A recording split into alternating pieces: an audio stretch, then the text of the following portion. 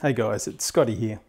Today I got something in the mail and I think some of you might be interested in this, so I thought I might share it with you. So here's my unboxing. Enjoy. Okay, so this came from M-Grate in China.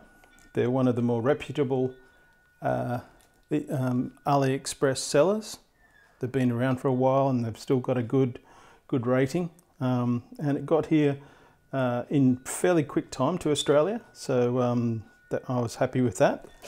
The biggest hold-up was actually the Australia Post side of things. It got here about a week ago and it took about a week to get to me, so there you go. Alright, so we'll see what this is. I've already opened this part of it, and I thought this was pretty cool. Look at this. An excellent little padded bag. It's really spongy. I like it. I think I might get some of this for my own products. So anyway, and then we have, you might already see what it is. Ta-da! Okay, so it's a Crane 2 motion sensor remote control with follow focus, or with the code name ZW-B03. So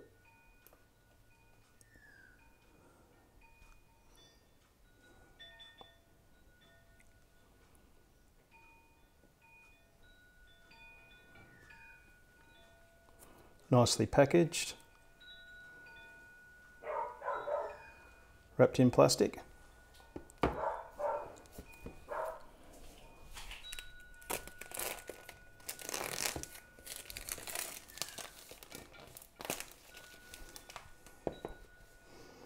Okay.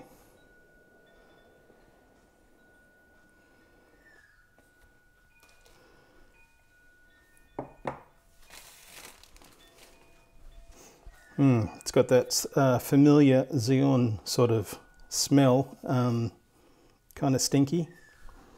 I think some people sort of thought it smelled like ashtray or gasoline, and it's almost got a bit of a new car smell, but a nasty new car smell. Okay, so I've got a little user guide.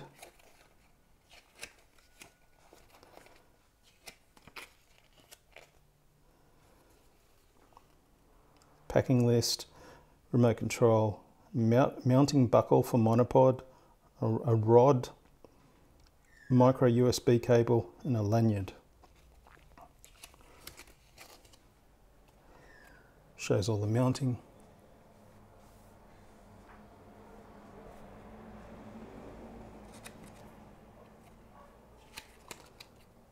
Okay, I'm sure you can all get this on a PDF by now, so I'll just put that aside.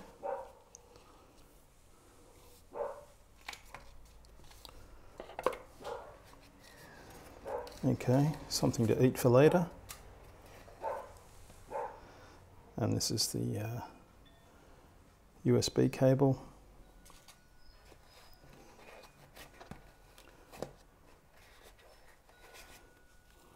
Lanyard. That's actually kind of nice. All metal with this little quarter 20 piece on top. Okay, now here we go. Here it comes.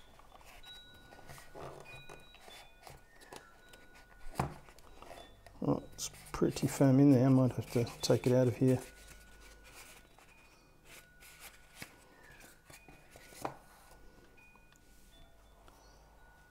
There we go.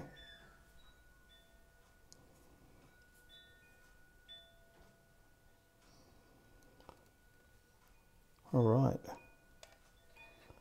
I was wondering how this bit attaches on the back here. That's interesting. It looks like it's got a little, oh no, it's a quarter 20, which is good for me. Okay, there you go. And it's also got a 1/4 in the bottom as well.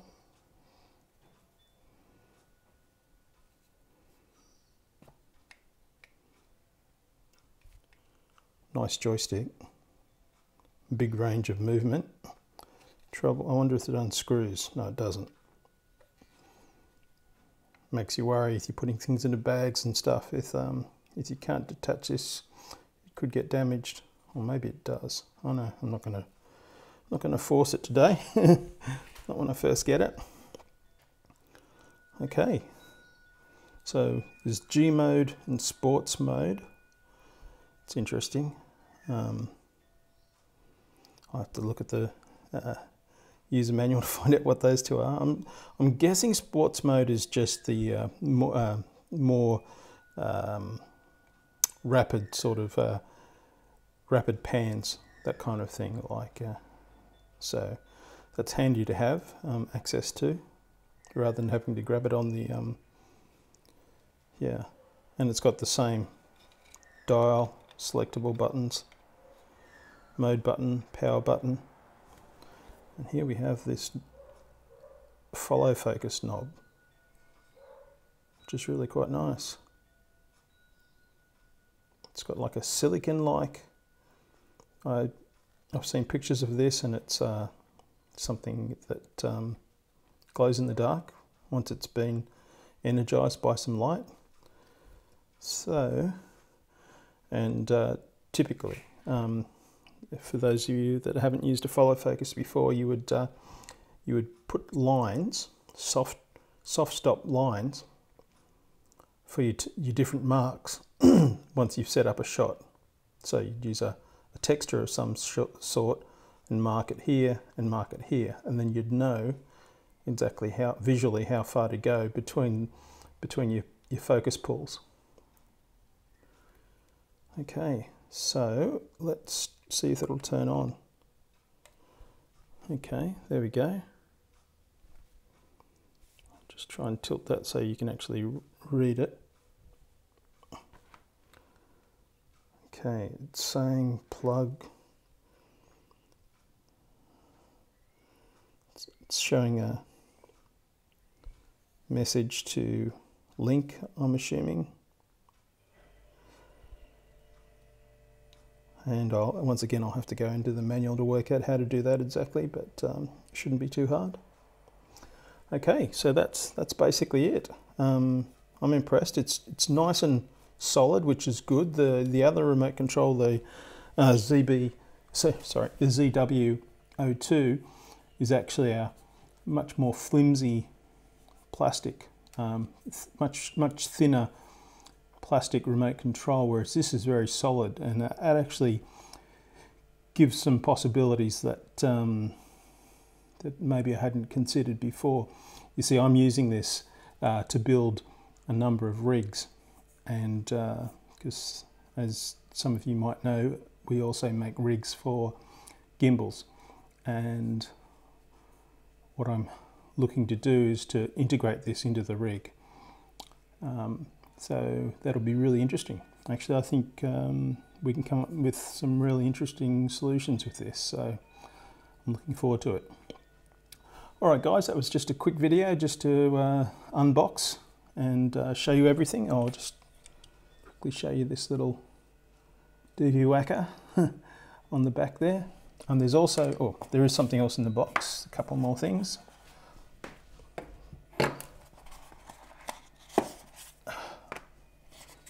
Okay, I'll grab the whole foam piece out, because otherwise I'll never get them out. Okay, so there's a clamp, 2 3/8 attachment points and 2 1/4 attachment points there. And this can attach to this 15mm rod. It's a bit of a shame it's not threaded on the inside, so you can't attach it to other 15mm rods. So that attaches on the back of this, like so. And then this can attach to something, for instance, the dual handles. Goes through there, or that way, depending on however you're orienting everything. And then you can adjust the position of this by sliding this along this pole. And you can also slide, I'll just open this up.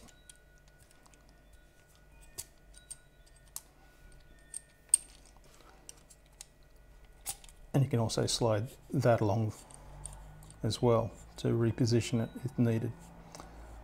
Okay, so if you've got more of these 15mm rods, then you might want to get a longer one, so it gives you a few more options if you're using the dual handles. But yeah, I'm actually really excited about this now. It's much more substantial remote than I thought it was going to be. So still, I haven't tested it out yet. We haven't used it, so I will do a quick video just showing you how it works, and get back to you soon. All right, see ya.